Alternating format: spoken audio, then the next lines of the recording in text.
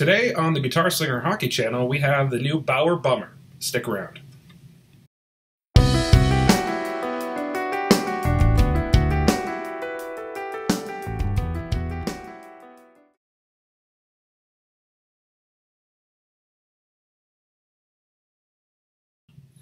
Okay, in today's video, you could obviously tell from the title, not super impressed with the stick, but it might not be for the reasons you're thinking about. So today I am going to give you the performance that I observed, as well as why I'm kind of referring to the stick as a bummer.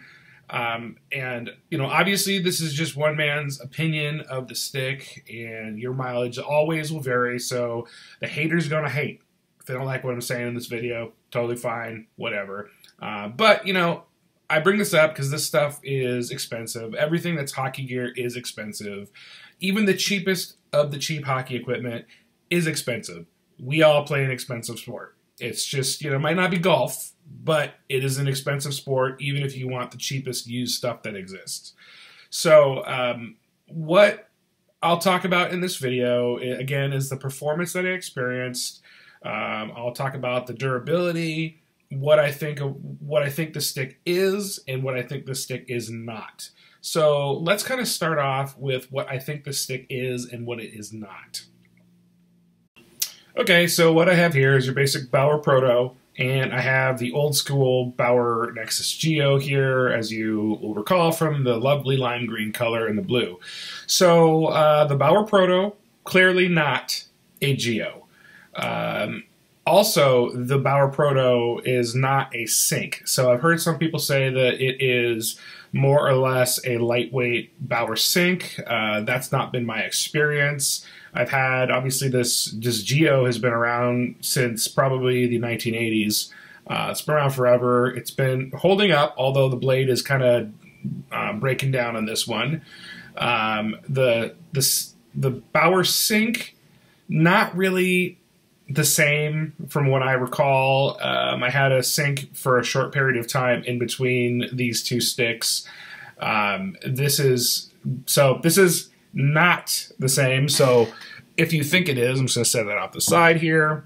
Definitely not the same as the Bauer Proto. Probably doesn't take a rocket Scientologist to figure that out. But you know, obviously we got the big thing that everybody talks about is there are square corners. Yay, finally we have square corners on a Nexus stick, which brings me to what this is also not. This, in my opinion, is not a 2N Pro. I've heard some people say that it is a lightweight 2N Pro. I don't think the 2N Pro felt the same to me, and nor did I have the expectations that it would. Very old technology compared to very new technology, right? So this is a lot lighter weight of a stick. You know, briefly I'll touch on the performance here. Yes, this shoots better than the 2N Pro. What I will say about the 2N Pro in comparison to this, I think the 2N Pro is actually a little bit more user-friendly than this one was, and this will outshoot the 2N Pro all day long if you know how to shoot. However, I do recall the 2N Pro, and it's been a couple of years, you know, pre-pandemic since I owned one, but I felt like it was your lower hand placement on the 2N Pro was a lot more forgiving than what it is on the Proto R here. So that's something to keep in consideration. So it's not a Geo, it's not a sync, and it is not a 2N Pro with the exception of the grip. I don't think anybody had that expectation that it would be. I didn't have the expectation that this was going to be some sort of 2N Pro throwback, unless you just want to look at the fact that it's got the four normal hockey stick sides that everybody prefers more so than the 5 sides of the Geo and the sync. Because I don't really know anybody who prefers the 5 sides over a traditional shape shaft like this. The Seattle Kraken players in my area, when you see them with their Nexus sync sticks, they're all 4-sided. There are none of the 5-sided ones that I've seen. The people that do use the Nexus Geo and the sync, around my area, they either don't like the 5 sides, or they really can't tell a difference because they don't have a lot of experience with other types of sticks. But you know, that's kind of where it ends. So this is, I could see where Bauer was going with this from a standpoint of like saying that there are some elements of the 2N Pro. So I guess I would say that it's probably closest related to that stick, but again, completely different materials, as you guys know. I won't insult your intelligence with, you know, telling you guys what you know and you don't know. So it's just a different stick, which is, I just wanted to dispel the myth that it's just a lightweight 2N Pro or a improved lightweight version of a Bauer sink. They're not. They shoot differently. So let me get a little bit into the performance of this stick next. So hang tight for that. Okay, so let's get into the performance of the stick. So first off, I usually get people telling me that I suck at shooting and playing hockey in general, and that's true. I do beer league hockey videos, so of course I'm a duster, but I can tell the difference between sticks and skates and all that kind of stuff just because I have used a lot of them. So when we talk performance, you know, grain of salt it. I will, again, defer to telling you my experience with it since I've used so many of them, and I used to be a huge Nexus guy. So, you know, grain of salt it. So performance, starting off with puck feel and stick handling, those sort of things. I really, really liked how the puck felt when passing and receiving hard passes. There's just zero trouble as to where the puck is on your blade. It's probably one of the best sticks on the market that I've seen so far that with regard to puck feel. I really liked it a lot. I'm not sure if there's anything out there that's better than it. Love it. Nothing else to say about that. When it comes to the types of shots, like wrist shots, like sweeping wrist shots where you really load the stick up, it has a dart. It's really good. What I will say is that it does require your lower hand to be properly placed. And yes, I know that most sticks require proper placement of your hands. However, this one seems to be a little bit finicky, like the sink before it, as well as the Geo.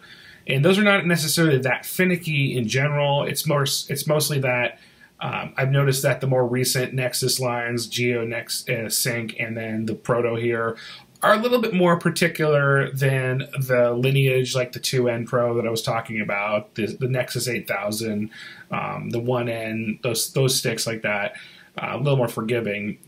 That said, the Proto R is much more forgiving, in my opinion, than the Sync and the Geo. I have been told that the reason could possibly be the fact that the Proto only has 4 sides to it, whereas the Sync and the Geo obviously have the 5th side. So basically it twists, the Proto will twist a little bit in your hands, whereas the Sync and the Geo will not. So I don't know if that's a real thing, but I definitely could feel the fact that it was a lot easier to load and be accurate with the Proto than those predecessor sticks. When it came to snapshots, I think it was better at snapshots than it was wrist shots, in my opinion. Slappers and one-timers, this is just my own skill level, I think, but I don't think I really liked it that much for slappers and one-timers. I think that the majority of the goals that I scored with this stick were deflections, tap-ins. There weren't really any snipes. I think I maybe had like 1 snipe with the stick, with the wrist shot, but there wasn't really. It was mostly just kind of grinding it out, hard work type of goals. And being a rec hockey league player, I don't like grinding out or working at all. I prefer to stand, knees locked and coasting around the ice and not breaking a sweat, as you all probably know. So, but that's what I would say about it. There weren't really any kind of like amazing goals that I got with this stick compared to other ones that I've used and other ones that I'm currently using. So that's just me probably. Backhands, those were great. Those were fine. But it can shoot. It's got a really good shot. If you really like the stick, like the Nexus style sticks, this could only be an improvement for you, I'm sure. I love it, especially for that stick handling. But it performs really, really well. So it did meet my expectations on, I think, everything except for the slap shots and the one-timers, which, again, surprised me. But, what are you going to do? So let's go into the next category of durability. And this kind of goes into my, saying that this is the Bauer bumper stick. So let's get into that. Okay, durability. Let's talk about this one for 2 to 3 hours. So this is a topic that I feel like I hear a lot of different opinions about it, and people's expectations seem to vary wildly about how long a top-end hockey stick should last. I think one of the most common ones I hear are people are relating the price of the stick for how long it should last. And people have some pretty unreasonable expectations, in my opinion. I've personally learned that if I get 45 days out of a top-end stick playing men's rec hockey, that's actually a pretty good baseline for me personally. But I feel like there's a lot of people who, they spend money on top-end stick to play rec hockey, and they say, I'm only playing rec hockey. I'm not that hard on my sticks. This stick should last between, 10, 20, 30, 40 years at minimum. If I'm going to spend $200 on a stick, they don't even have the right price. These sticks are like $360 US. So they don't even have that part right. But their expectations are, they're from maybe using a wood stick back in the day. I don't know. But it's just a very wild differences on how long people think sticks should last. So I know, like I said, in my case, 45 days for like an AS4 Pro Super Tax. But unfortunately, the Proto didn't last that long. So in my particular case, I played one hour long pickup game, and then I played a tournament that consisted of 4 20-minute long games before the blade blew out on me. So right now, I'll give you an example, and we're going to have to listen quietly for this one as to what in particular, oh man, I'm just destroying the ceiling in my house, what exactly is going on here, but we'll be real quiet and listen.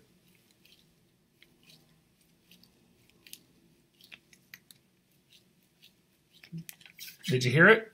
So that is the sound of a blade that is already toast. So some of you may say, you know what, that blade's not broken. You could use that for at least another 2 to 5 years. Joking, obviously. But here's the deal. If you were to go and take this stick into your local place that buys used hockey sticks, like a Play It Again Sports or whatever you have, or if you were to try to sell this on Sideline Swap, something like this, and you say, it's not broken, that blade's fine.